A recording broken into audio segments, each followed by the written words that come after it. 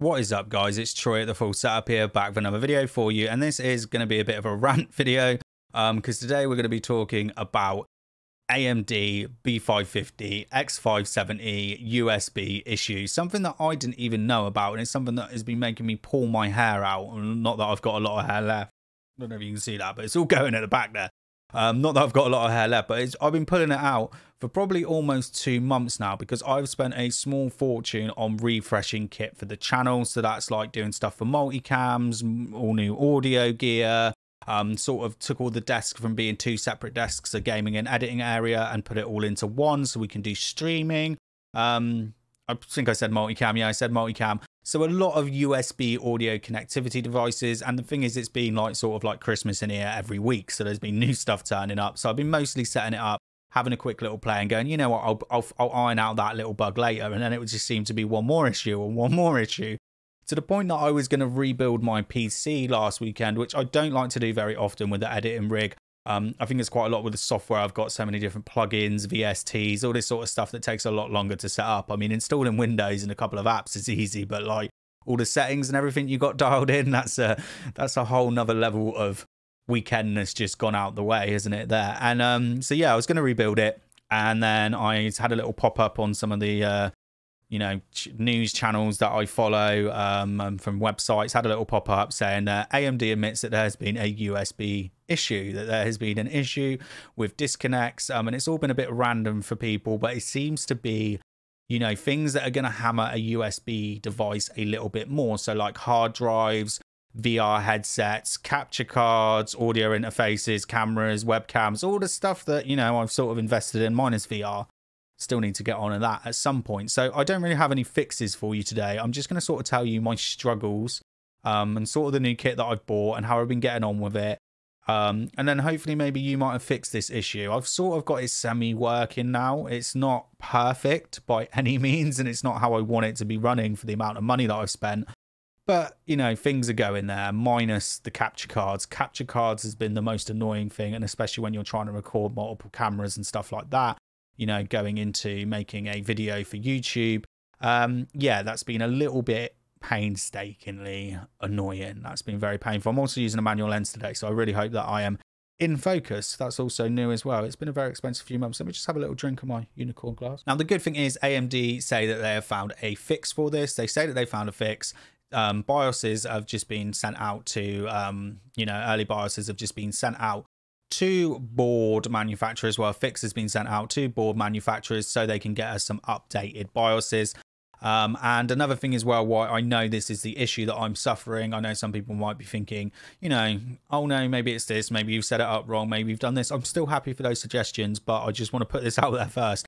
So I cloned my OS drive on my AMD rig in front of me here.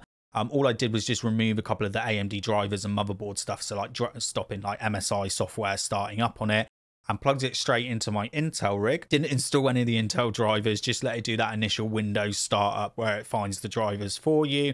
None of the issues. Ran it for a few days. None of the issues that I am having has been happening on that rig. So that is making me think that I'm definitely suffering from this issue, and I seem to be suffering from the things that is all of them. I seem to be suffering from all of the problems. So a PC specs first then. I'm using the MSI B550 Tomahawk. I'm not on the latest beta BIOS because I found that one to be the worst. I'm one BIOS back. I'm using 16 gigabytes of 3600 DDR4 memory, clocked in at CL14, I think. I don't know if it's clocked in at CL14 at the moment, but that's what I normally run it at. There is an RTX 3060 Ti. I have NVMe SSDs in both of the slots, but they are both PCIe Gen 3. I haven't bought a Gen 4 one yet. Also as well, the B550 Tomahawk is a little bit skimpy on USBs. I think it only has 6, and one of them is a USB-C, or yeah, 4 USB 3 ones in total, or a couple of 3.1s, something like that, and the others are USB 2.0. So I've also got an expansion card as well, bringing me an extra 4 USBs. So let's just talk about a couple of problems with that motherboard that I've had. It's just, I'm not massively impressed with the Tomahawk. It's the way that they have all the settings in the BIOS for your boosts and your precision boost overdrives and all of that stuff. It's not very well laid out. So generally when I reload a new BIOS, I'm like, my boost clocks never seem to go that high. But once I get it set up all right, I have got that on now running stock, and I get boost to 4.65 gigahertz. So that's pretty decent for a 5600. I think that's what it's supposed to be. Anyway, the expansion card, again, I've tested this out on another system to make sure that it's not just the expansion card, but if I plug any capture cards into it, so whether they're cam links or like the cheap, you know, £10 cam link ones that you can get from everywhere now, when I plug those in, it sees that there's an audio device for that in control panel. Okay, so it shows that there's an audio device, not just a video device on that capture card, but it doesn't pass any audio through. Does pass audio through if I plug it into the back of the motherboard, so that's a very odd one there. So that's okay. I just don't plug the cam link into that one because sometimes I like to feed the audio through. We'll get over to audio in a second and the issues that I've been having there. But that's it. That's the system there. Should we get on to, yeah, we'll do audio and then I'll talk about the cameras and the cam links and all that stuff afterwards, because that's probably the one that's been doing me in the worst. And I'm really just hoping that this doesn't stop recording. One video I did the other day, I think it crapped out on me about 10 or 15 times, just completely locked up. So moving on to audio gear then. Now, people are reporting that they're having a lot of issues with DACs. I have had a few issues with my DAC. I've got a topping DX7 Pro. It just seems to be every now and then it's like it sees it connected, but there's no audio coming out. And I mean, I've had that DAC for over a year now and it has been rock solid. Like, that thing is an absolute beast. It's a what is it, like a £600 DAC and headphone amplifier? That thing is solid. I'm telling you, I had no issues with that until the last couple of months. So I'm just running that on an optical cable now. Hopefully I'm still in focus. Should be roughly in focus anyway. So I'm just running that on an optical cable now, and that's sorted out those issues. But moving over to the audio side of things, so I treated myself to a Shure SM7B. I also bought myself the Rode Video Mic NTG. We've got, this runs into a preamp and then into a voice processor, and then I can run it into an audio interface. So my audio interfaces are the Presonus Studio, I think it's the 24 or 26C. And I've also got an Audion Evo 4 as well. So that's what I use to run in. I also like to use Voice Meter Potato quite a bit as well. I've got a MIDI controller in front of me here that can control all that. I'm not using that today though.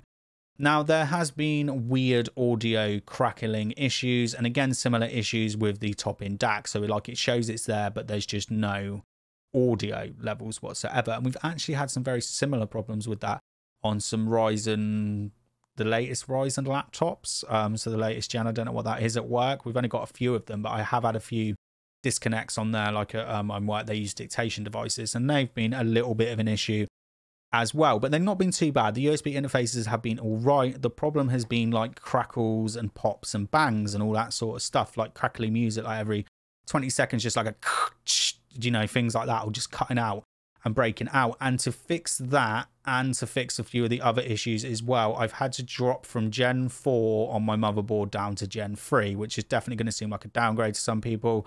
But for me, I've got Gen 3 PCIe. And even though I think the RTX 3060 Ti is a Gen 4 graphics card, it does not need to be running on Gen 4. It's not that powerful. Like, it's a very decent card, but it's not saturating PCIe Gen 3 anytime soon. So yeah, that's been another little issue that we've had to get around. But the audio issue, I think I've mostly got solved now. But I tore my hair out of that because I was checking latencies and timings and all of that stuff. And it was really doing my head in, because they're all things that I'd had set up for ages. Like, I'd had voice meter set up for ages. I had the audience set up for ages. And yeah, just weird things going on. And then as well, very selective audio channels. And the way I actually came across quite a few of these problems, like I said, I didn't know about this problem, was looking actually into HVenc, or Nvidia Nvenc recording, because that's what I like to record in OBS with. That's what I like to stream with. That's what I use for shadow play. And I wanted to test out some of the broadcast features. And that's when I was getting some random lockups and starting to notice it a lot more than anything else. And I was partly thinking, is it encoder overload? You know, all these different little things. And that's what sort of led me down this trail of doing USBs. Which brings us over to the last one then, the capture cards and all the camera gear. And do you know what? For years I've said Elgato's a rip-off and overpriced, and there's better alternatives. So in the last month, last couple of months, I bought 2 Elgato cam links, I bought a Stream Deck, and I've also got their green screen as well. I just need to get some more light in before I can start using their green screen. But their green screen is awesome. And I actually just got sent a lighting kit last month. You know, one of these all-in-ones with a green screen that you roll out and all that stuff. I'm telling you, that, like, the Elgato costs more than that entire kit, but there's a reason why people buy those. I would highly recommend that. you know, you just pull it up, it's down over here, pull it up, no creases. Not going to do it because I don't want you drawing random stuff behind me. But yeah, so we've got all that Elgato stuff. The Stream Deck's been fine, actually. I've got that plugged into USB 2.0. USB 2.0 devices haven't really seemed to give me much of a problem. But that's all the Elgato stuff. And then we're doing with the cameras that go into that. So we're using an A6400 here going into a cam link. And I've also been messing around with webcams and action cams that you can use as webcams, and some older GoPros as well. For the GoPros, plugging them into those cheap capture cards. I don't know. I haven't got one. I haven't got one to show you because they're all still plugged into the computer. But yeah, I really want to go multicam. That's something that I want to do. And the reason I want to go multicam, let's say we were actually doing an unboxing of this Feartech Rika 4K, and then I'm halfway through it and I start waffling on about GoPros. Okay, at least then while you're looking face down at this, we can then get back to my face and, you know, talk about that. So that's why I've been wanting to add all this multicam stuff, and I'm using the Stream Deck to switch between the cameras. That's what I've been doing. Probably going to get a Blackmagic Designator Mini at some point, but testing all of that out. So been testing it out with various action cams with the GoPro Hero 7 Black, so then the ones that are going into the capture cards, doing webcams as well. And Jesus Christ, the level of disconnects and dropping out has been the most painful bit. Like the audio stuff, it seems to be like a reboot or a restart is fine, but this stuff is so random. There is no way knowing or telling how it is going out. Now, one thing I've done to reduce it a little bit, which is like what we're doing today, is just use one bloody camera. And the second one as well is to use it on different USB controllers. So maybe plug one into the front panel of your computer. You generally, if you've got a load of USBs on the back of your motherboard, they quite often are on separate controllers. So doing all of that and sort of trying to split it all, and that's what I've been doing, trying to load balancing my USBs. I think that's the only really thing you can do to try and reduce it, but that right now is killing me. I mean, let's top it all up. So the Tomahawk motherboard, the 5600X, the 3060 Ti, the Shure SM7B, the Rode NTG, the preamps, the voice processors, the cables, the stands, all of the stuff that goes into it, all of the camera stuff, getting everything ready for multicam, the green screens. Did I mention all the Elgato stuff at tax?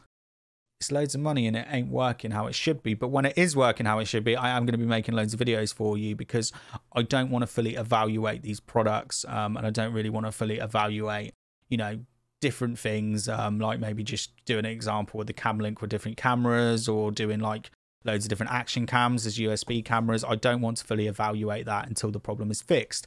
And hopefully the problem will be fixed soon. But that's enough for me today, enough on the ranting and waffling. But I'm just very interested if any of you guys have been having the same issues.